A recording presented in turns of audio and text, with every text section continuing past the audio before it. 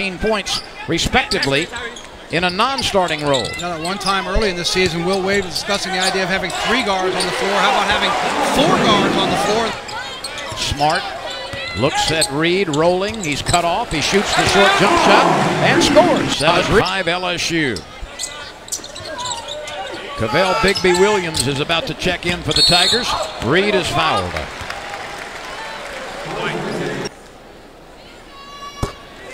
Bucket tonight. If they want to push it with you, you have to be able to get back on defense as Naz Reid steps into one.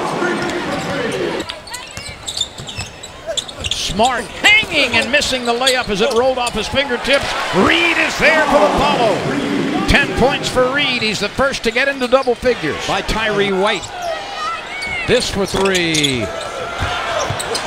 Offensive rebound. Reid slaps it out of the hands of J.D. Williams. Rejection. You see he's at the bottom of your screen right now. Look how he makes his way over. Just decides he's had enough of this on the defensive end. Not sure J.D. Williams ever saw him coming. Get to the rim.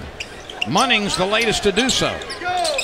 42-35. This is Reid trying to back in from the baseline. 1 dribble, 2 dribbles, spins to his right, misses, but he was fouled.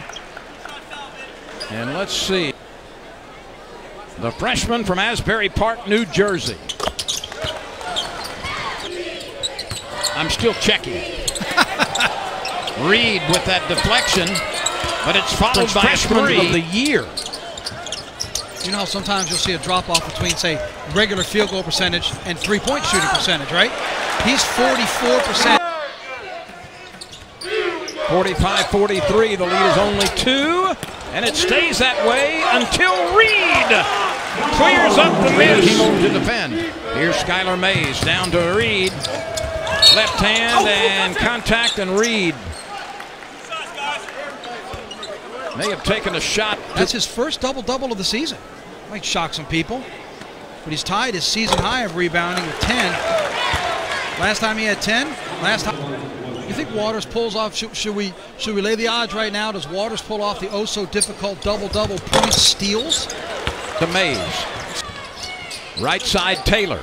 Reid from the slot, in and out with the 16-foot jumper. Bigby Williams to Reid. Tipped by Reid. Got it. Boy, that possession started with great ball heading into conference play. 5 of 6 overall now in terms of wins. 8-0 at home. That's 19 straight against Louisiana schools, but they'll have some nice momentum and a little bit of time off to get ready before the Alabama Crimson Tide roll into town to tip off